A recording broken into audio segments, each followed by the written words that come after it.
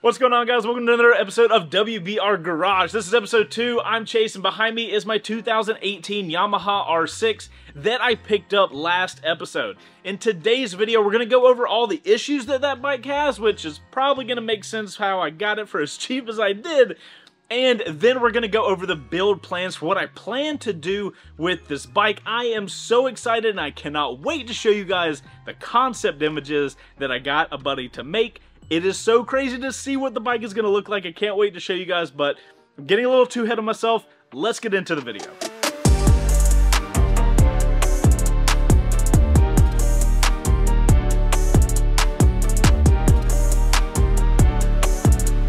Before we get into the video, guys, this is WBR Garage, the show where we take regular bikes, turn them into dream bikes, and then we give them away to guys just like you. If you guys want to enter to win what this bike will end up being, just head over to WBRGarage.com. Either grab a membership level or some merch. You will get some entries, and the next thing you know it, you could be selected, and we could be flying you out to the shop to win our finished motorcycle.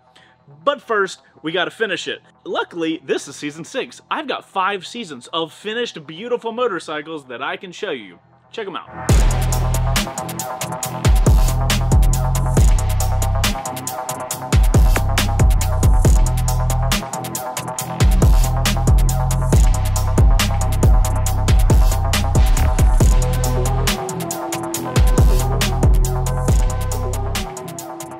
So you guys, that's what WBR Garage is all about. So let's get into all the issues that this R6 has. There's not as many as normal. So guys, first off, let's talk about purchase price and where I got this bike from.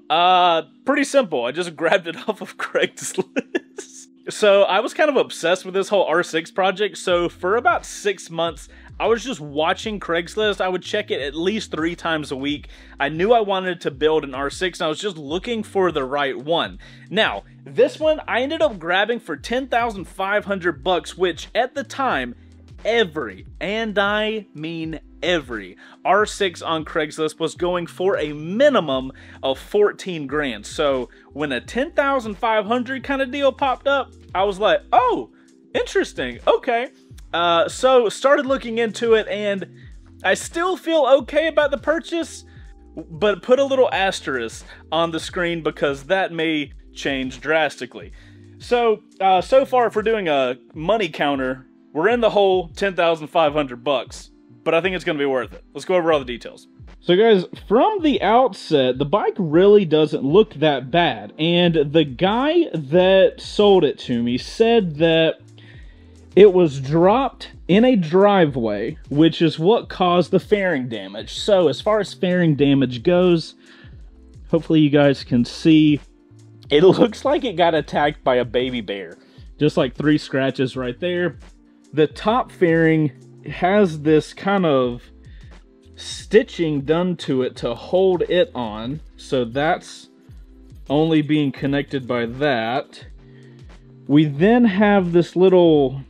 This one's really hard to see. You guys see the windscreen is cracked right here, and the whole thing just wiggles. Well, that's great. So, I think...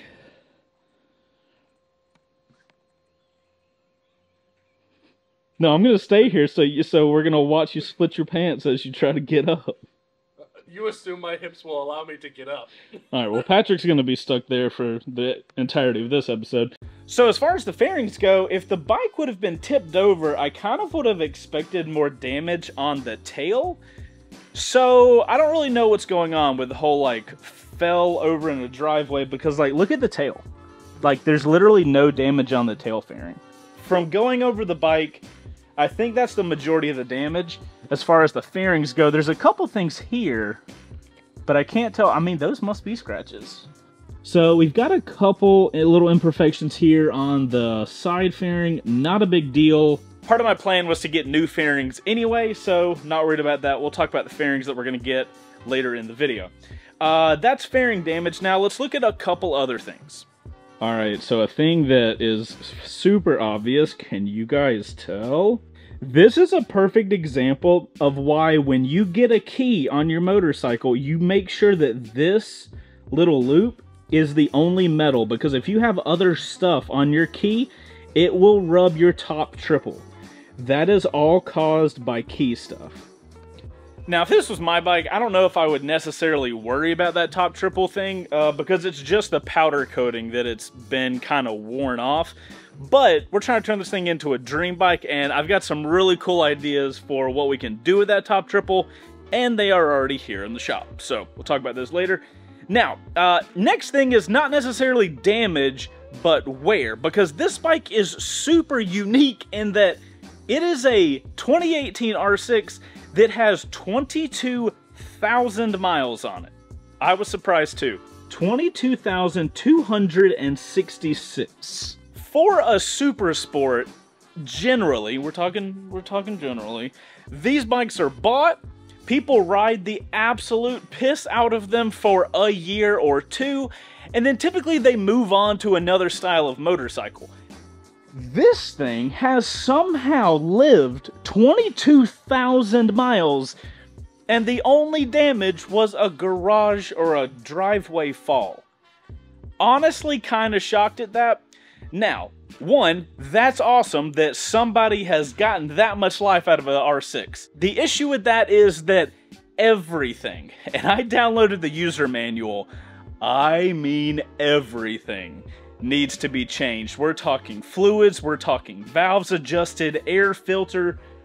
We're literally, on the manual, every box is checked at 24,000 miles. So, we're only 2,000 miles away. I'm not gonna build a dream bike and then one of you guys that wins it is like, oh, now I have to get a valve adjustment. You know, we're gonna fix all of that stuff. We're gonna get all of that adjusted. This bike is going to ride like it is brand new by the time we're done with it. I was just kind of shocked at the 22,000 miles. As a guy who rode an R6 for years, that is a ton of miles. There is a chiropractor out there that is banking on the bike and how many miles. Poor rider. Moving on. All right, guys, moving over to the side of the bike, and probably because of the damage, we do have a really nice Yoshi exhaust on here until you look a little close. And you realize there's a huge, oh, you guys can see it perfectly. Look at that dent that's just sitting right here, and that big old scratch. Now, how did damage like that happen from a tip over? That's not for me to say. One, I'm surprised at how good the Yoshi exhaust sounds, and you guys will hear that in future videos. We're not going to keep a damaged exhaust on a motorcycle that we consider a dream bike. So that exhaust is going to go away, and we will definitely be replacing that. Again, just strange how some of the damage is there. I don't know if I believe the driveway spill. You guys are going to have to let me know in the comments. Do you think that's what actually happened? Okay, so the next thing we got to talk about is the front levers, the brake and the clutch. Now, I just want you guys to take a really good look at the levers that are on this motorcycle, okay? Everybody take note of them. Look at them. Okay, look at me in the eyes when I tell you this. Never buy these levers. They are terrible. They have sharp edges that do not feel good on your fingers. And before we talk about the use of the levers, it'll just be easier to show you guys when I'm on the motorcycle. So we're gonna go for a ride, and I'm gonna show you what the front brake lever does. It's not good. So guys, I figured it'd be easier to just show you guys here on the R6 than talk about it in the shop. Two of the things that I would like to check into on this bike before I'm giving it away is one, and probably the major thing, is the brakes. So typically in a nice braking system, I should be able to pull in the brake a little bit to make like a minute change of speed. And then if I need heavy braking, I should lay into them a little more. Now, I need to check if anybody's behind me, but I want you to guys watch how much braking full braking is. All right, nobody's behind me. Watch this. That's full brake. Could you guys tell that the brake does not move like it maybe a millimeter? I don't know why the braking is so tight. It makes it so you literally can't like feather the brake and really like fine-tune your speed. It's like you get everything or nothing, which is not good, as you can imagine, because it almost makes it so you slam on brakes every time you use the brakes, That is not safe at all. One of the other things I want to look into is potentially this clutch. Like, the bike getting into gear, there's not an issue with, but when I pull the clutch in, it's just not a smooth actuation. So one of the things I need to do is probably open the clutch up and just look at the friction plates and see what we're looking at in there. I just feel like it should be far smoother than that. I mean, this isn't like a pinnacle level bike. I feel like there should be a little more smoothness with the clutch than that. It doesn't really worry me because I've replaced a clutch before. I'm not too worried about actually doing that. As you guys can see, the clutch is almost the exact same as the brakes. It doesn't have a lot of in-between. So yeah, that's definitely something we got to get looked into. But yeah, I just wanted to show you guys that while we were on the bike. Is this car just not going to give a shit? Wow. Nice job, car. The f are you doing? Wow. Today is a dangerous day to be on the road, boys and girls. I'm sure you guys know what's up. People just not giving a single shit.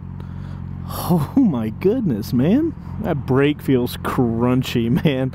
Like, honestly, that's terrible. It is not smooth at all.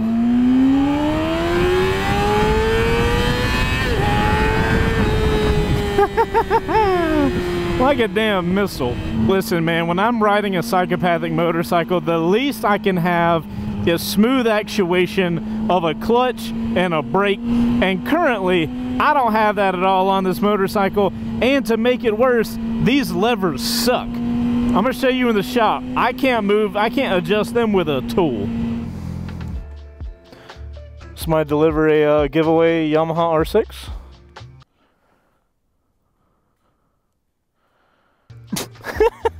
The face. Alright, okay. That's not bad right now. So as you guys can see, I want a little more pull than that. That is not a good thing. Now, to show you the other problem with these levers, they're a little sus. With a lever like that, you would assume, oh, I can adjust this lever to be how I want, right?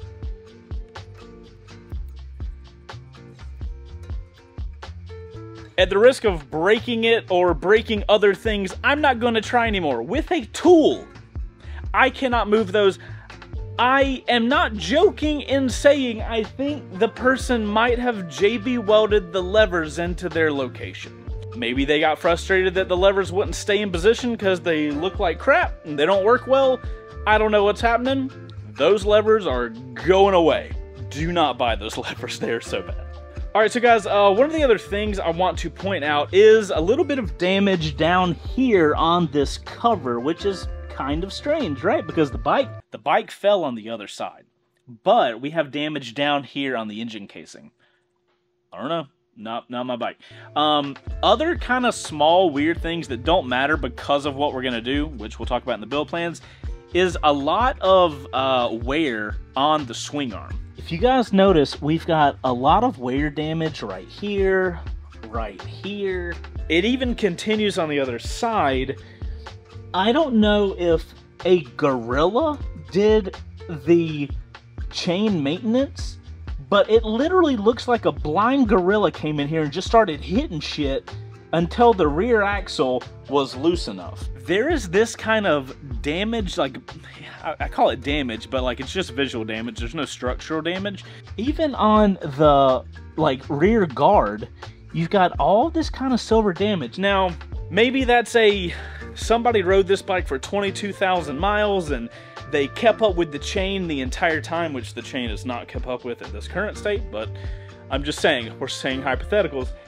Maybe they did a lot of chain maintenance, you know, maybe 1 or 2 times they were frustrated with it, but that swing arm is beat to shit. Not a big deal, don't really care.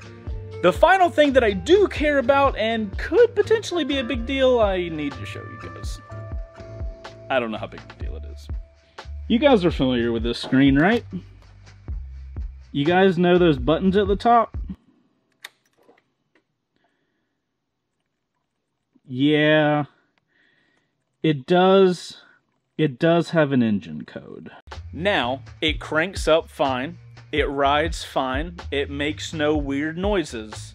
There's an engine code. It cranks up, it's the battery. The battery is why it doesn't...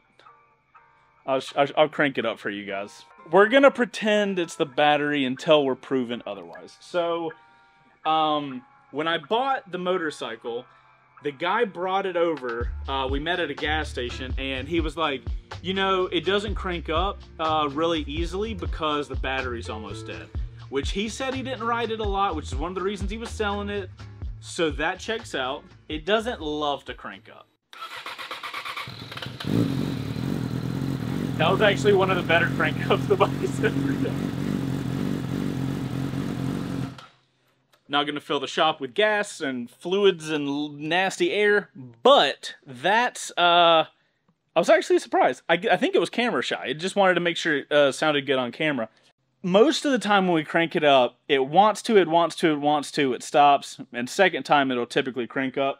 I have ridden it. You know, you guys saw in the first episode, I actually rode it to the shop, and it rode fine. I say fine with all of this stuff in mind. But there is an engine code. We will get that solved. We've got a tuner coming in that will tell us what the engine code is. So I'm going to let my anxiety just wisp in the wind until I find out why I need to be worried. As far as the bike itself, that's what's going on. Those are the issues that we have to solve. Now let's turn the page and get to talk about all the fun things that this bike is going to turn into. Alright guys, so let's talk about build plans for our 2018 Yamaha R6. If you guys are watching this video, I would imagine you are probably familiar with an R1M. Maybe, probably. If not, they look like this. So the R1M is Yamaha's pinnacle R1, and we'll go into all the details of that. Currently, Yamaha doesn't make an R6M, which is a travesty, and I think that machine needs to exist, which is why I am going to try and turn this motorcycle into an R6M. The only question is how. So first off, let me introduce you guys to what an R1M is, and then we'll build off of how close we can get an R6M to match the R1. So guys, when it comes to the R1M, it is basically a souped up version of the already amazing R1, which is a incredibly fast motorcycle. R1M is a little faster. Let's go over some of the details. One, it looks like this. Visually, the big deals about the R1M and any of the SP, MT10s and MT09s and stuff like that, Yamaha has very specific design characteristics. If you guys notice on the swing arm, it has this really cool brushed aluminum vibe, which looks awesome. That look is also carried over into the top of the tank as well. On top of that, we then have the blue wheels, we have carbon fiber fairings, and we have blue accents with white emblems all over the motorcycle. That, looks-wise, is what makes an M model, and we're only talking about looks for a second. Those are what we are going to try to carry over to our R6, and don't worry, I did not forget, I am going to show you guys those concepts that look cool. Now, price-wise, an R1M costs $26,000. $26,299 is the MSRP. Here are some of the major differences for the R1M. It's got a GPS mapping and lapping technology built in. It's got electronic Öhlins suspension, has a titanium exhaust, upgraded brakes, magnesium wheels, an up and down quick shifter, carbon fairings, and titanium engine internals to lower the weight. What that does is it allows the R1M to actually rev up more than the regular R1 because instead of spinning heavier bits of metal inside the engine, it's spinning titanium so it can rev faster and higher. I've never ridden an R1M, but it seems nuts. So as you guys can see, the R1M is a apex predator when it comes to track day motorcycles. Now, some of that stuff we are able to put into the R6, but some of it we're not. Electronic Öhlins suspension, there's no way to really tag electronic suspension into an ECU of a motorcycle that's not built for that, so that's a little outside of the scope that we're doing. And then titanium engine internals, we would have to do an entire engine breakdown to do that, and even then I don't even know if that kind of stuff's available, so we're not going to be doing that. But basically everything else we can get really awesome upgrades to, which is going to lead me to a company that we're going to partner with for this season that is right down the alley for what we need. So guys, for this season we partnered with MotivationUSA.com. If you guys never seen Motivation, they make basically high-level components for really dope motorcycles. If you have a fast, expensive motorcycle and you want really cool parts for them, they probably have them. So guys, there's a couple benefits of working with MotivationUSA.com for this build. One, I've got you guys a 5% off discount code. It's WBRGR6. See what we did there? That'll get you guys 5% off. The other benefit with working with them, I've already got all the parts for the build. This box is heavy. So I thought it was really cool motivation to actually like believe in this project and sign up. So if you guys support them, it helps support the relationship we have with them. And I've never worked with a company this tightly with a build, but also at the same time I was like, never have I built a motorcycle that had this much cohesion to what a company is doing. Motivation builds their own dream bikes. I don't think they give them away, but I was like, hey, we're gonna do that same type of thing. So I think it's gonna be an awesome freaking partnership. I've used Motivation in almost every single WBRG bike that we have built.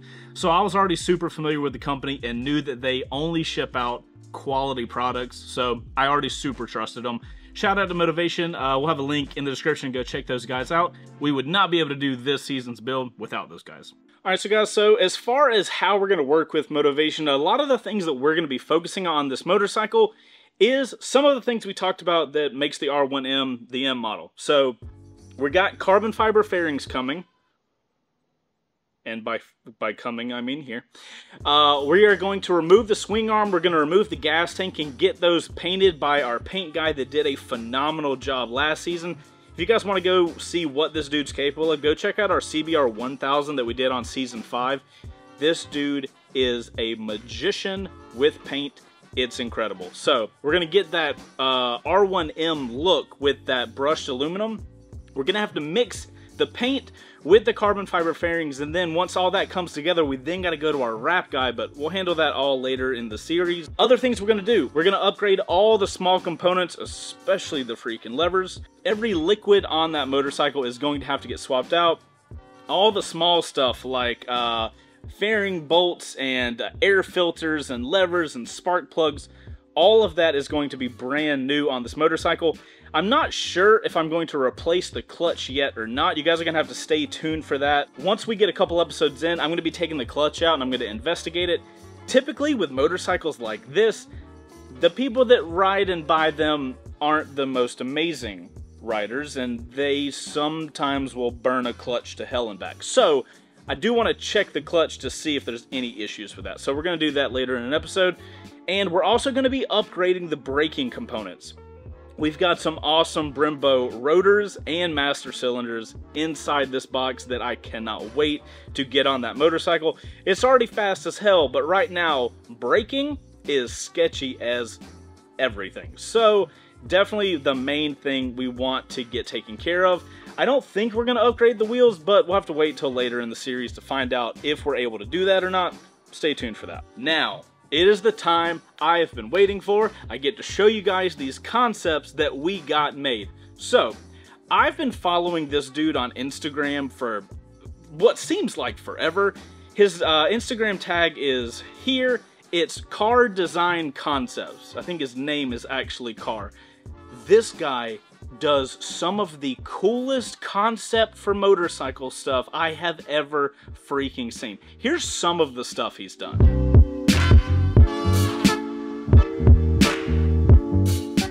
I am always blown away by looking at his Instagram, so I reached out to him and I was like, hey man, you know, I do motorcycle YouTube stuff. Would you be able to take an R6, a 2018 model, and turn it into a R6M? And I gave him the R1M design. Obviously, he had already seen the stuff, but I gave it to him anyway. Here are some of the concepts he came up with. Also, side note before we get into the concepts. So, I asked him for fairing design concepts because this is what I needed to send to the fairing company that we're working with. So, it does not include that brushed aluminum swing arm, so just keep that in mind. Let's get to concept one. So, concept one, as you guys can see, it's actually, and I looked into this, The R1M does not have all carbon fairings. There's actually some carbon, some black, and then it has the brushed aluminum and the blue accents. This one is probably my favorite one. I love how there's the brushed aluminum on the front, the head fairing. It comes all the way down the gas tank, and then you obviously would have it on the swing arm. This one I absolutely love. As you guys can see, we got the R6M badging on the side of the bike with the Yamaha badging as well, because we do kind of want this bike to... I want people to look at this bike and be like, wait, did that come from Yamaha? This one is absolutely fantastic, and it's so cool to see what the bike could look like, or at least close, once the season is done. Alright, next up, as you guys can see, the only change here, same as the old one, but he put the brushed aluminum at the belly pan where it says Yamaha. I'm not a real big fan of this, but it does look exactly like the R1M because there's that metal piece that goes with the actual exhaust, so I know where it came from. I kind of like that blacked out look that went all the way against the bottom though. Next up, he is incorporating that brushed aluminum at the top of the side fairings.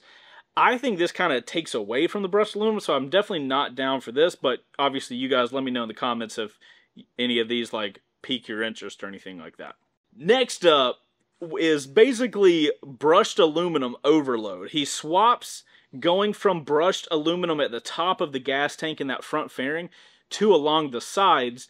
I think this would be a phenomenal look. I just don't think it would match too much with the R1M. So I'm going to save this one to do myself later, maybe with my MT10 or something. I think this would look really dope in person, but we're going to stray away from this just because we're trying to stay so close to the R1M, but I know this would look dope. Okay, so next up, as you guys can see, he kept like the top half of the super brushed aluminum look, but then took out the brushed aluminum at the very bottom. So it's like brushed aluminum top half, carbon and black on the bottom. Again, a phenomenal freaking look, and at this point, dude's just playing around because he nailed it on that first concept. And then we black out the fairing and the lower part, and now it's very just the top of the motorcycle with the brushed aluminum. And I think that's the last one. This is what a stock one looks like. Not exactly what ours look like, but that's the stock R6. That's the mock-up. How freaking cool is that? You guys, please, for the love of God, go follow this guy on Instagram. He makes awesome work. Just as a reference, stock R6, R1M, R6M. How freaking cool is that? Oh my gosh. If you don't think that I'm going to try to take a photo of this motorcycle when we're done with it and put it next to that image and see how close we can get, you have lost your mind. Also, wheels are going to be blue, accenting the blue. Exhaust is going to be different. Happy Chase is back, boys. Happy Chase is back. Alright guys, that's it for the damage on the bike. That's it for the build plans. Hope you guys enjoyed this video. As a note, if you guys want to win this motorcycle, you can go to WBRGarage.com, get a membership, get a piece of merch, and you could win this thing. We have never started a season with so many parts ready to go. Buy now. Guys, if you guys want to watch the entire build playlist, you can go in the description. We'll have a link down there. You can see all the episodes for this season. I cannot wait to get started. Next episode, we do a first ride. So you guys stick around. Make sure to subscribe to make sure you get notified when the video comes out. We will see you a week early on WBRGarage.com and then a week after here on YouTube. Thanks, guys. Later. Outro crew, what do we think? I'm so excited. You know what my favorite part is? What's your favorite part, bud?